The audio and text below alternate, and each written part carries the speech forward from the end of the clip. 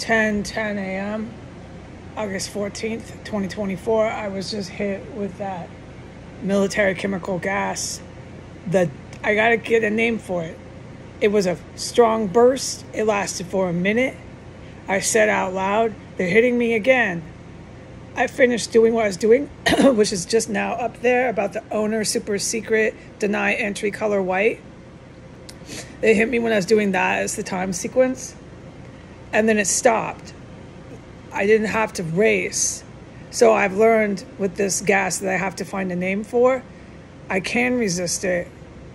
If I'm not exposed to too much of it, I can go ahead and log this all in on a public platform.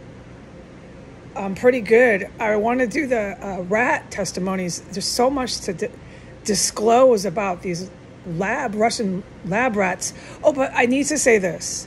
My guardian angel told me to make this clear. Let me do a second video about that because that deserves to be made clear properly. I'm going to do a second video about the lab rats, like maybe a 2-minute statement with a header. Okay, that's what I'll do. So let's stick to this report.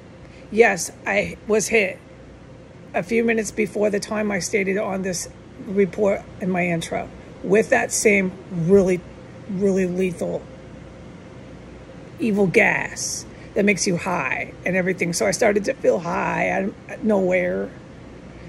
And then it quickly receded as that burst ceased. The burst didn't keep pumping and pumping. And I've learned from this last exposure that I can resist it, but it is nothing you want to experience, because the more exposure,